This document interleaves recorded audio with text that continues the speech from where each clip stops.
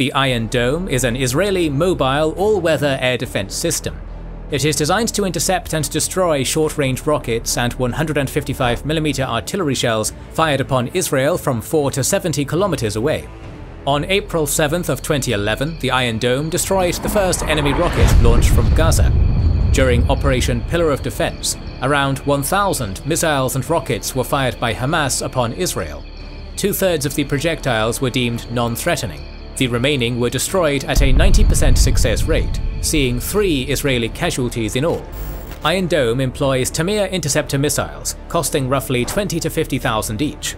In comparison, the Qassam rockets of Hamas cost roughly $800 to make. Thus, the Iron Dome could potentially be overwhelmed by swarms of missiles fired simultaneously, or through a costly war of attrition.